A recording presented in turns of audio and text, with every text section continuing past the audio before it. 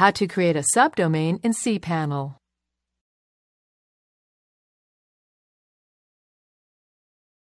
This demo assumes you've already logged into cPanel and are starting on the home screen.